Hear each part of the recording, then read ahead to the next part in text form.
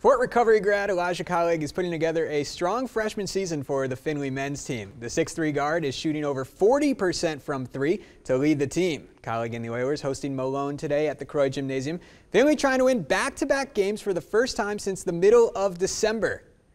And there is Elijah warming up in front of a packed crowd. Always big Saturday crowds there. Good atmosphere. Fast start for Malone though. Mitch Spottelson from deep, part of a 10-1 run to start the game for the Pioneers. Findlay's first field goal is a good one though. Check this out. Ricardo Smith to Dylan Kaufman. Two-hand slam. Nice backdoor cut by Kaufman. Findlay's on the board. Then it's the Bath grad, Taryn Sullivan, ball fake, and the hook shot. 4 points and 10 boards for the freshman. Oilers heating up now. Tyler Stern-Tucker adds 3 more. Now just a 4-point game, 12-8. Malone still in front. Off the inbounds.